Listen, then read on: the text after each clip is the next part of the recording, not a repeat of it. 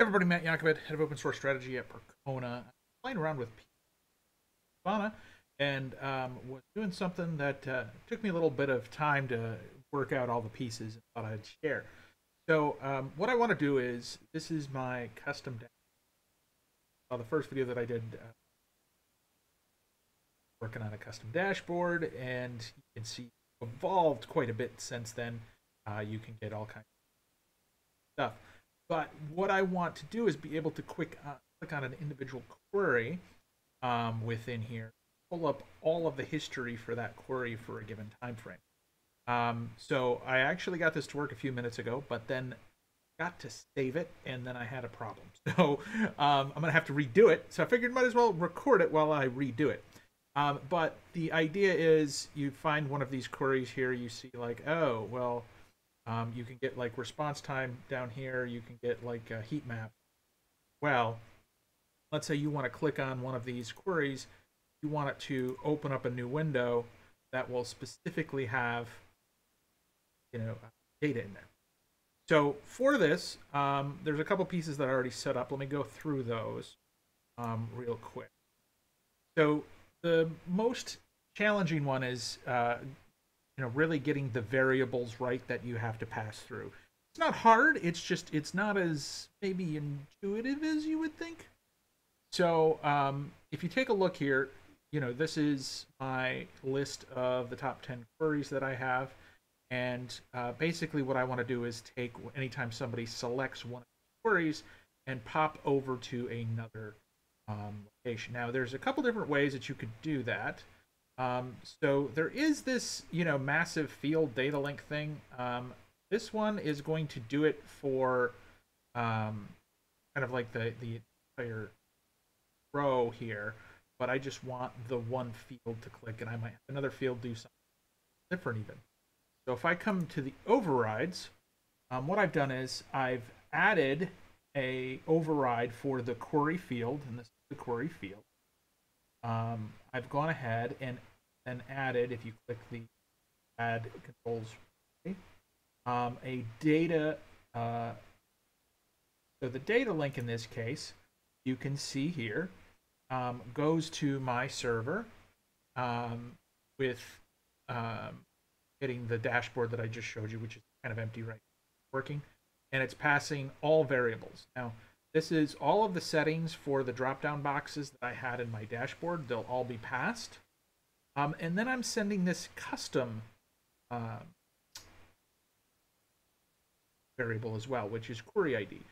So I'm getting the data that's being sent, so data.fields query ID, and I'm passing it in. Now, the critical thing that is not necessarily intuitive is in Grafana, all the variables that you pass through the URL have to start with var dash, and then you can use it in the next dashboard. And so it's kind of a not necessarily intuitive thing. Took me 10 minutes to kind of poke around and say like, okay, that makes sense now. But then it's also passing the URL time range. So it has the time range that I have my graph set to as well. So if we take a look here, we're going to just go ahead and say fine. Obviously, clicking on this brings up this window that has a couple of dashboards that are kind of bare bones, and they're not working right now. That's okay. But you can see here in the URL, when you pass the all variables, you get the variables that were set through those dropdowns, which is var node name. So we've got the node. In this case, it's localhost, local domain, and then var service name, which right now is and then the types, which is my database. Well, now here's where I have that var query ID. You can see that this is the hash that we're storing. So now that's come over. Now, in order to get that to work, you have to come into the variables, and you need to make sure that you have variables set up for each of those variables that are being passed, with the exception of the ones that are for like time range. But you can see that query ID is the one that I set up for the custom one, which is a constant and it is query ID. So it is what is after the var dash, and it's just empty. That's it. And so once you do this, it kind of sets up the linking and the combination between the two. So it should. Now, I took a copy of what was this. Okay, and to do that, you just come in here and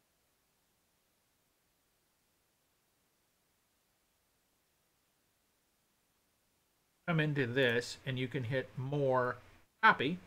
Okay, and you can come over to your dashboard, and if you panel paste from, and you see how this came up exactly the same way that it appeared in other.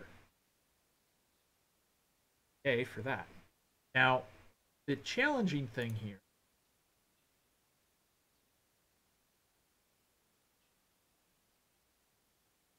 what we want to do is now add in that query ID that we did.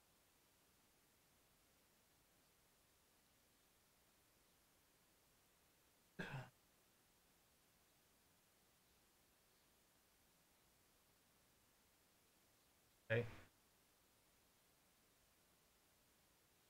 Roll down. There we go. And we're going to put and query ID, which is our query ID from the PMM setup. And we're going to have to use the single quotes because it is a text field, even though it's going to put $, query. Got to be spelled the same way as you set up the constant.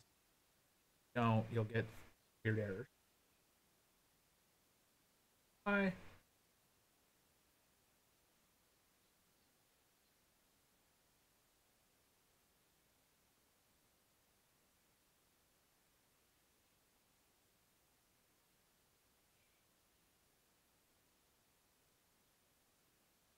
Quick, let's refresh.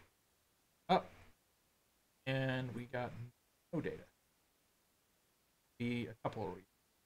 Number one, the time frame may not have been good for typically data here. Fine. Days because I don't in the last 7 days. Why? Nope. Giving me issue. All right, cool. So, in order to debug, it's straightforward. So this is one of those weird things that I noticed. So I clicked on a MySQL query, and so you can see here, if we go to the original PMM dashboard that from the database perspective, I got Postgres MySQL all. So I've been passing all back over to this other dashboard. Okay, but you can see from a database perspective, MySQL doesn't show up. So this confused me for a couple of minutes here. But basically what that is the variables aren't set up for correctly. If I come in to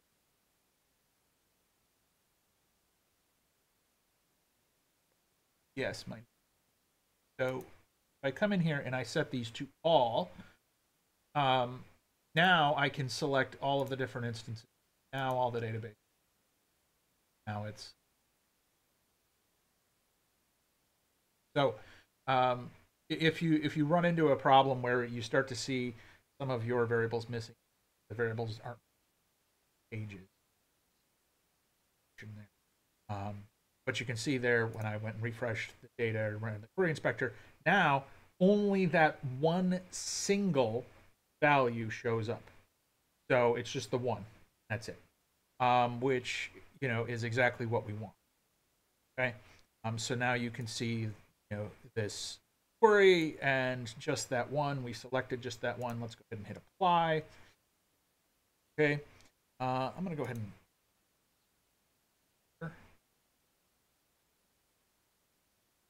and so what I want to do is not only have this particular query here, I also want to get some of the other things that I have on this other dashboard. So for instance, this is the database response time graph. That's a graph that I really would like to see over here. I want to see the response time. This is for all queries on the main dashboard, but I want to see it for all of the queries, or all of just that one query, and how it changes time. So I'm going to come back in here. I'm going to do the exact same thing I did before, which is, that. Now what I've got is I have the response time, but this one does not select just that individual query or that query ID that I passed. So for this one, I need to come in and I need to edit it again. And so now I come in.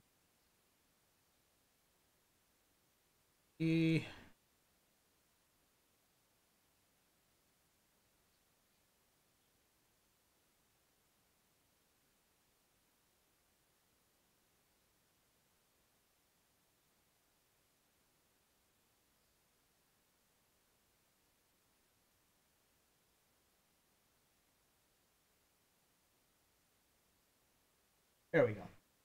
So I just dropped the type. So you can see here, I'm just typing in the query ID, query ID.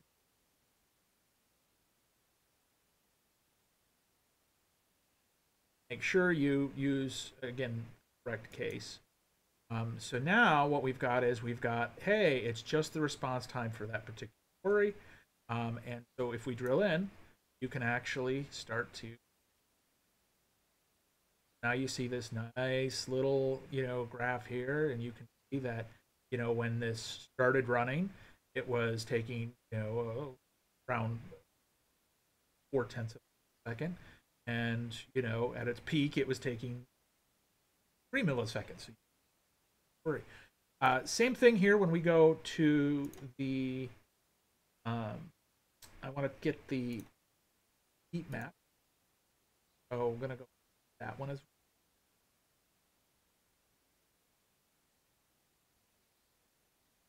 Again, same thing that add and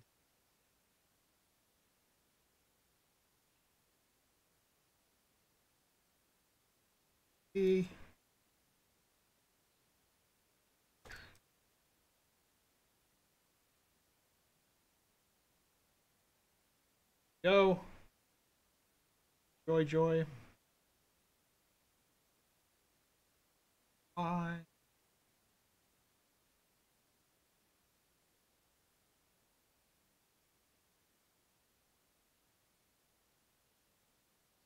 Just okay.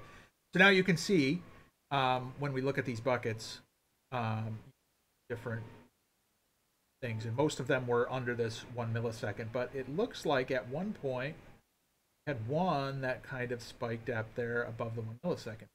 Holds true with what we see. A couple of data points that are above the 1 millisecond. So in this hit right above, there were none during that time. And so if we were to scroll out a little bit,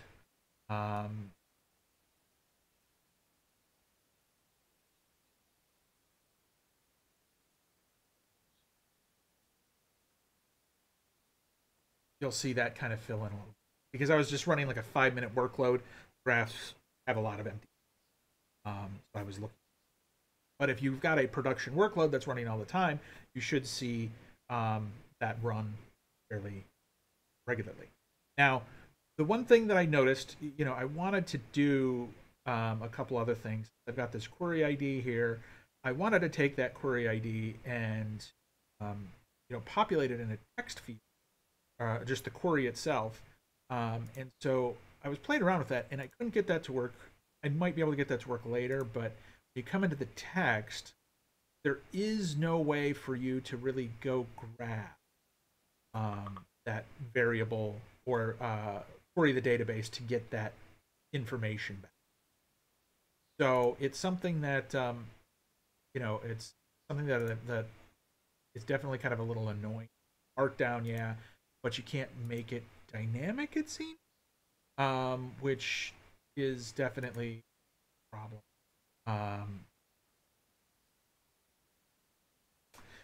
So working on that, but I just thought I'd share, hey, if you're looking to link one data to another and pass back the variables, you know, this is a quick and easy way to do it. It's not that hard. It's just there's these little gotchas with using the var dash, then the variable name, and then making sure you set up the variables properly in each of the dashboards. And we'll go from there. Thanks for watching. Hopefully this